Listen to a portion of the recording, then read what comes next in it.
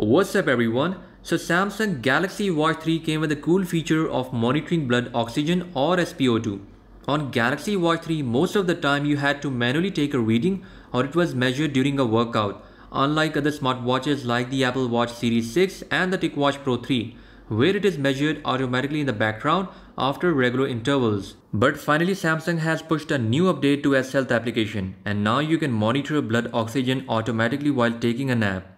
In order to use this feature, make sure your Samsung S Health app is up to date.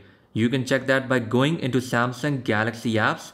Now swipe to the right and here tap on updates. After that, go into S Health application and here for your information, this is the app version.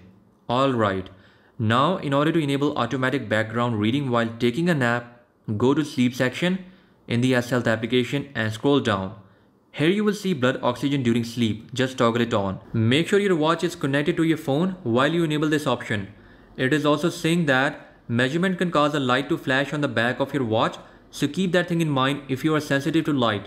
And the second part is saying that for best measurement, make sure to wear the watch 2 to 3 cm above your wrist bone. So here is my wrist bone and this is the region below my wrist bone and this is the region above my wrist bone.